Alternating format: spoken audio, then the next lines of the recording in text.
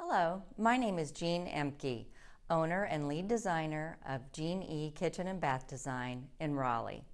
I've been designing kitchens and baths for over 10 years now, focusing on creating beautiful spaces that are also very functional.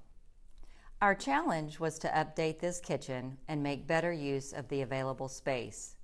The wish list included a gas range top with overhead venting, a prep sink, and beverage refrigerator, a table with seating for 6, and seating for the 3 at the island.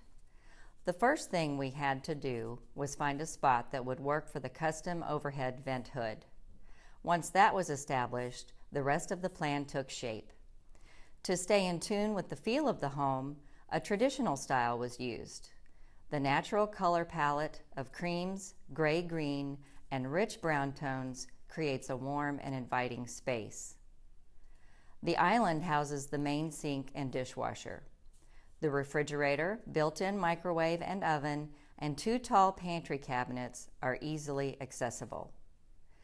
We mixed the finishes on the maple cabinetry using antique paint with a coffee highlight glaze and a pinion stain with heavy brushed glaze.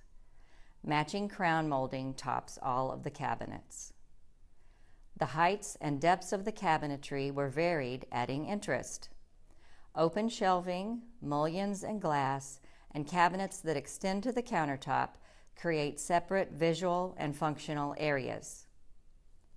The bottoms of the wall cabinets are finished off with light rail. The backsplash is ivory travertine with accent tiles of khaki and mocha-colored glass. Above the range top, a travertine frame filled with accent tiles creates an added focal point. A beautiful, chunky turned post supports the island granite. The faucets, cabinet hardware, and light fixtures in oil-rubbed bronze coordinate perfectly with the other finishes. This trash pullout to the left of the main sink contains 2 bins, one for trash and one for recycling.